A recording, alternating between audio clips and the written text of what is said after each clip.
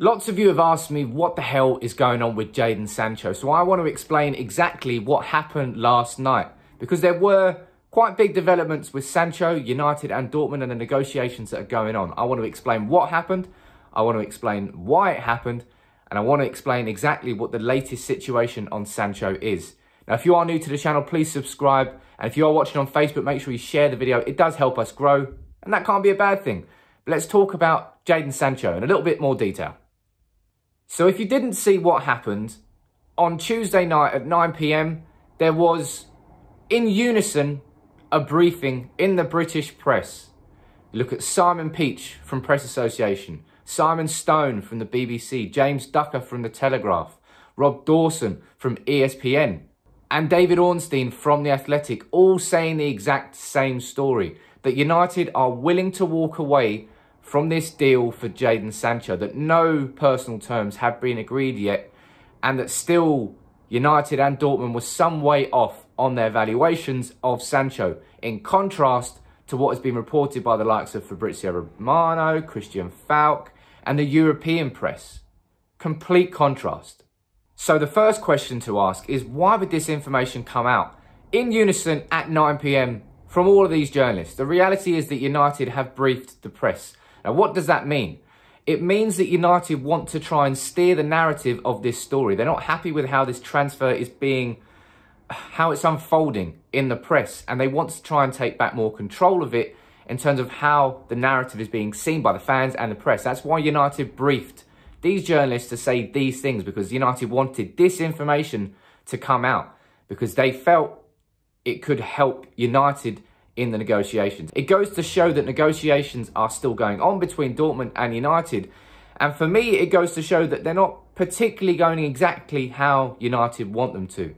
Because if they were, United wouldn't need to brief the press like this. So it's an attempt from United, I would say, to take back some control of this negotiation that's going on between Dortmund and United over Jadon Sancho. Now, should we all be worried?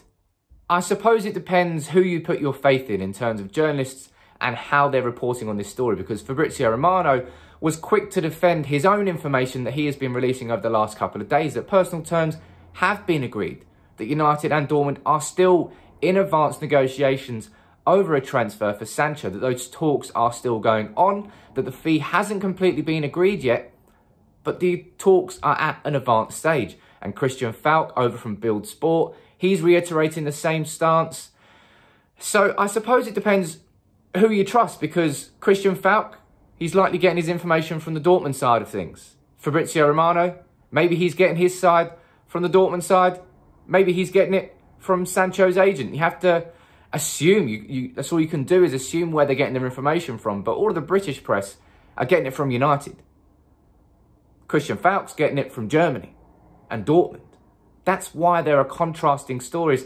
And it's how transfer stories develop. The reality is that it's never straightforward. It's never as clean cut as you want. Oh, it should be, really.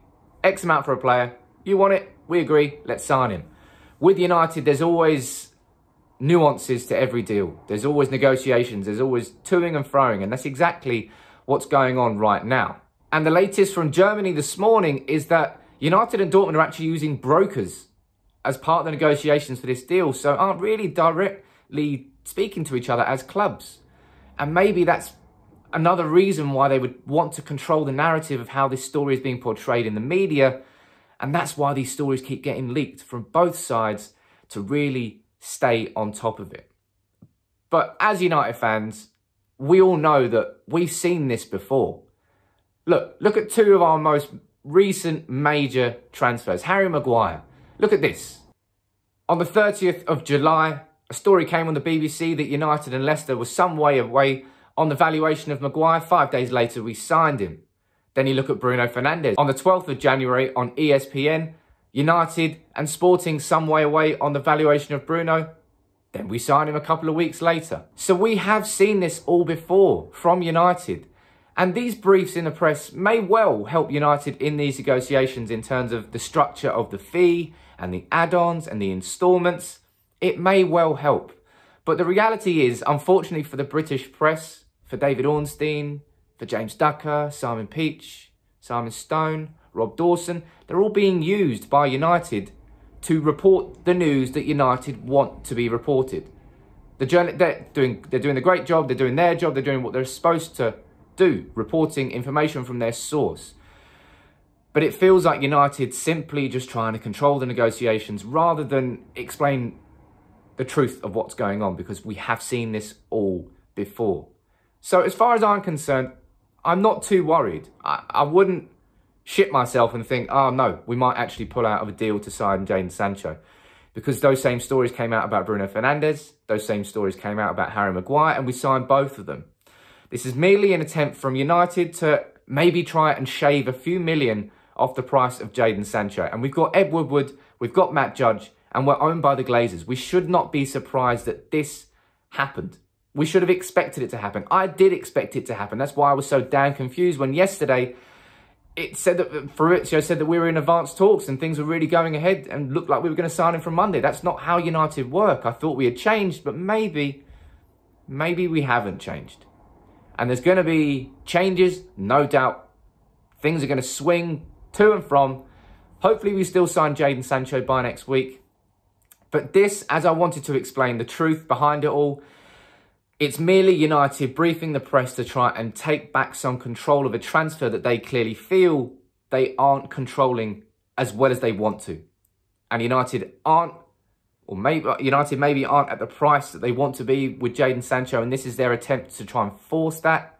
You can look into it how you will, but I personally wouldn't be worried.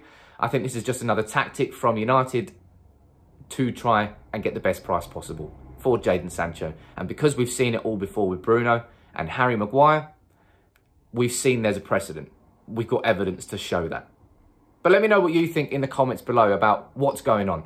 Hopefully this video helped you understand everything that did happen and why I don't think you should be too worried about it. Make sure you drop a like on the video and subscribe to United People's TV if you're new, and share the video if you're watching this on Facebook. But I'll see you later on for the match review from the last game.